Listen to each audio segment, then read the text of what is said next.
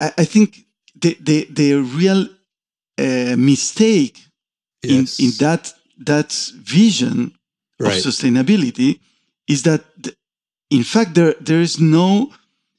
are no sustainable materials. In fact,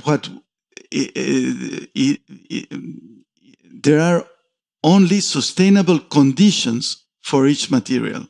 So we are like applying. We like as a society always to apply formulas, no? So let's say wood is sustainable, so let's do everything with wood, and concrete is not sustainable, so let's ban concrete.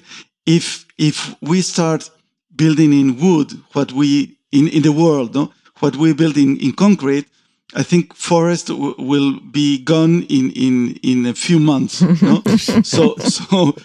So there are conditions for materials. In particular, for instance, where we work, concrete and cement is the most easily available material. Not only because it's sold, no, but it's produced in the coast, in the desert, because you have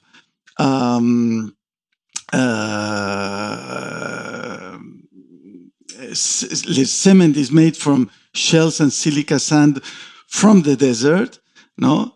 The sand to mix with concrete, it's local. Rocks are taken from the Andes foothills, so everything is there, okay? And the energy needed to make cement comes from hydroelectrical plants. On the other hand, wood, for instance, in Peru, the wood, you have to bring it from the Amazon basin. And in the Amazon, there's almost no certified wood companies.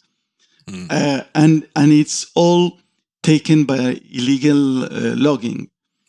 When you think about building with wood, there are two options: or bring it locally and you are contributing to deforestation of the Amazon forest, or you bring it from another country which has an impact in the carbon footprint. You bring floors from Germany or wood from Chile or whatever, and you put it here. There's no craft that knows how to build in wood. So everything should be put into balance. So we are we're not an industrialized country, so steel is very expensive,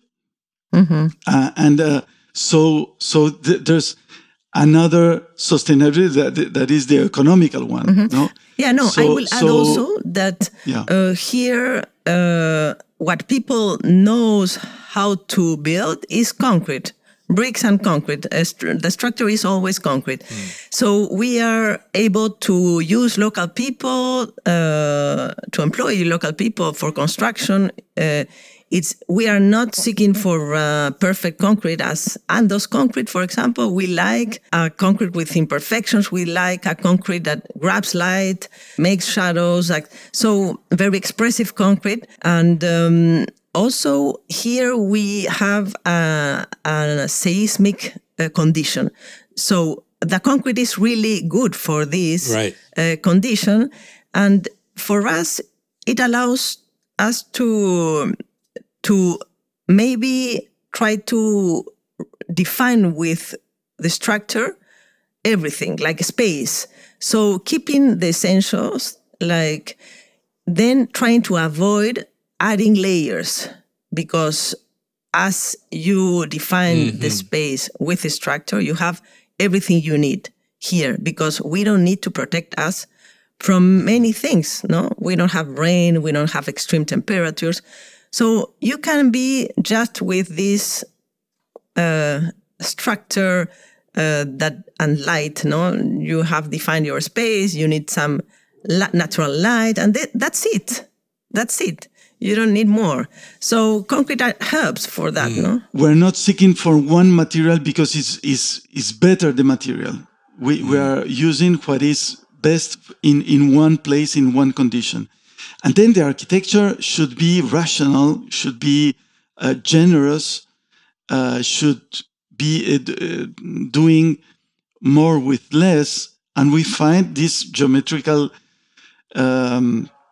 forms are more suitable to another kind of sustainability that is in fact another dimension, I think, of sustainability, which is what the French call durable. No? Sustainability in French is durable. So it has to last in time.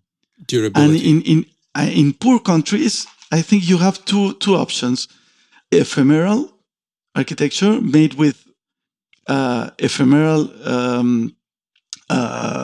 materials, like the ones that have been studied by Rahul Mehrotra, no? in India, etc., or durable. Right. But you need very advanced social sustainability. So society itself is renewing culturally these things.